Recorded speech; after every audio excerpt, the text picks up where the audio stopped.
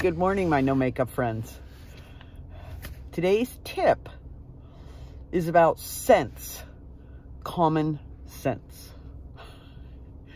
Pretty much the whole workout this morning, I was thinking about that.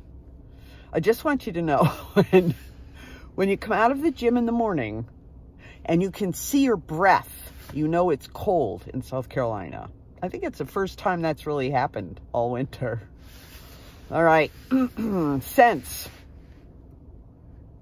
One of my songs came on about why Jesus came. I feel like I'm going to cry. All right, he came to demonstrate, just in his person, but also in his deeds, the love and the compassion and the peace of God. God the Father, you know, the whole Godhead, Father, Son, Spirit, yeah. And to secure that for his people.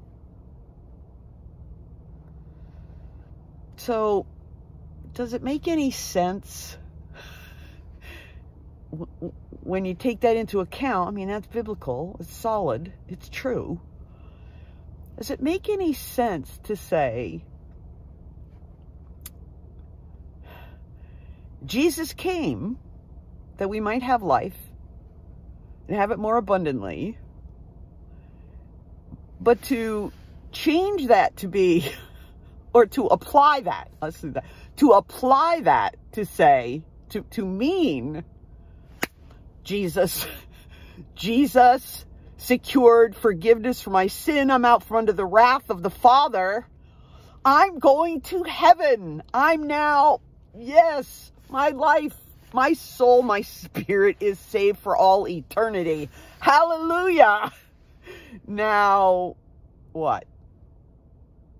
Now what? Now, you know, I'm thinking there's most of us, my experience, most of us, maybe that's exaggeration. Let's just say many of us. Some of us, okay, I'll just say me. And I know there's at least one or two others that have that. But that de facto, that in fact, we take the glorious, amazing gospel and somehow or other translate that to mean, I'm going to heaven, now let's get back to life. My soul is saved, now let's see what I can do about that in my day-to-day living. In that, the concept is somehow that Jesus did all that work. Now he's accomplished his task, and it's my job to carry on.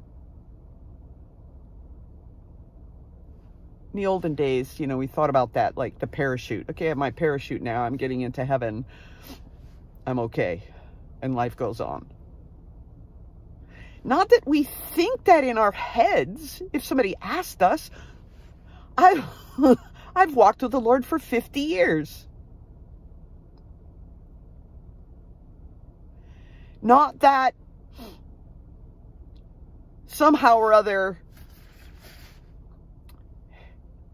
as we translate that we shut out the Spirit and say, that's not true, or, okay, that's fine, but it looks like this. I'm not sure that we even work it through. It's just something happens. There's a disconnect. But let's stop right now today. I'm stopping today. And consider that it makes no sense.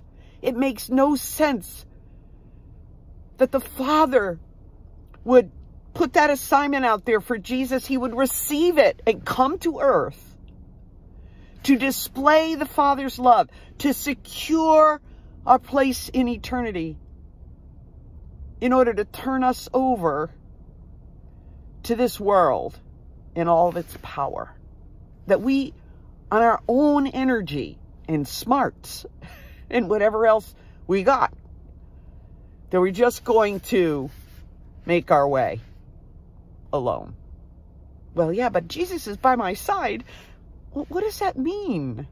What does that even mean? If you could say the words, what does that mean to my body that Jesus is here? What does it mean in my decisions that Jesus is here? I didn't even recognize the active work of Holy Spirit until just a few years ago. Not 5, less than 5. Not so much 4. Okay, maybe 3. And to really start to get to know him and hear him. To have his presence really mean something in my day-to-day life. And I realize that old way of living makes absolutely no sense to the gospel that I understood and understand. And that my spirit was moved from death to life. My spirit, my soul. It makes no sense on that level either. But the reality that I've been talking about, and I've been experiencing recently, Jesus saves. It's a present tense. There's an S on the end. Jesus saves. Yes, from death to life. But day to day, year to year, moment to moment, Jesus is right here. Guiding me, walking with me, yeah, through the Spirit. Say that if you want. It's okay. It's not just that, no, I'm not alone.